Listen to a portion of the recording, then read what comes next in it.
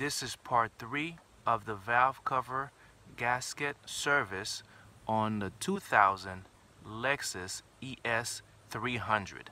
To perform this part of the service, what I did is I removed this cover right here.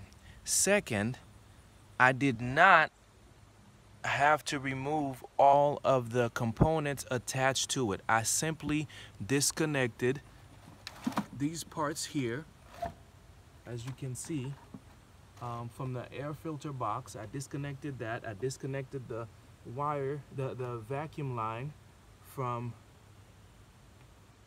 over there, and then I came here, I removed these sets of wires, disconnected the ground, and from there disconnected the wires to the coils, and I was able to remove all the bolts around the valve cover gasket.